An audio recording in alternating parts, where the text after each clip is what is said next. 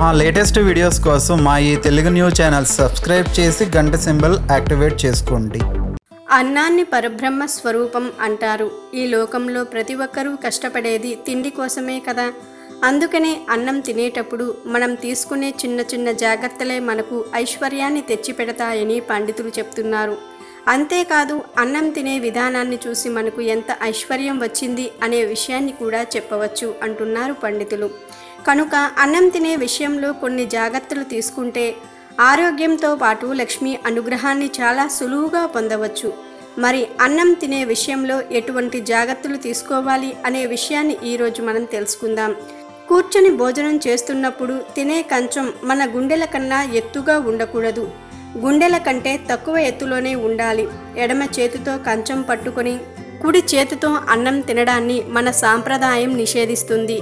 కుడి చేతితో మాత్రమే అన్నం తినాలి. ఎడమ చేతితో ఎంగిలి కంచాన్ని కూడా ముట్టుకోకూడదని సాంప్రదాయం చెప్తుంది. కొంతమంది భోజనం చేసే సమయంలో అన్నం పెట్టుకోవాలి అంటే అదే ఎంగిలి చేతితో గరిటెతో అన్నం పెట్టుకుంటూ ఉంటారు. కానీ అది చాలా తప్పు. ఎంగిలి చేతితో భోజనం తప్ప ఇక ఎటువంటి పని చేయకూడదు. మనం వడ్డించుకోవాలంటే ఎడమ చేతితో గరిటె పట్టుకుని వడ్డించుకోవాలి. కొంతమంది ముని వేళ్లతోనే అన్నం తింటూ ఉంటారు. మరికొంతమంది చేతి నిండా చేసుకుని తింటూ ఉంటారు. ఈ రెండు పద్ధతులు చాలా తప్పు. అన్నం తినేటప్పుడు కొంతమంది వేళ్లు చీకుతూ ఉంటారు.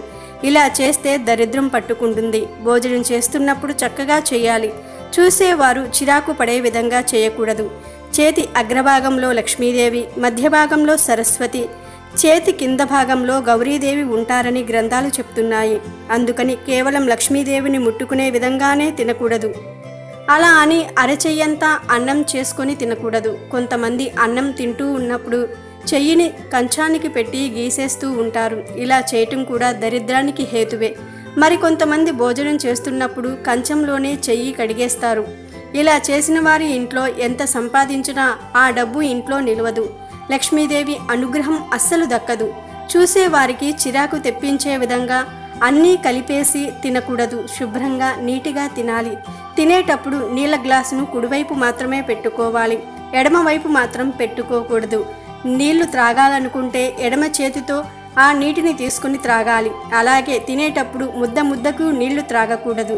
ఇది కూడా దరిద్ర హేతువే. భోజనం చేసిన 10 నిమిషముల తర్వాత నీటిని త్రాగాలి. ఇవన్నీ పెద్దలు చెప్పిన విషయాలు. కనుక మీరు కూడా అన్నం తింటున్నప్పుడు ఈ నియమాలను పాటించినట్లయితే లక్ష్మీ అనుగ్రహం, అన్నపూర్ణ అనుగ్రహం కలుగుతుంది. వీడియో నచ్చితే లైక్ చేయండి, షేర్ చేయండి, బట్ సబ్స్క్రైబ్ చేసుకోవడం మర్చిపోవద్దు.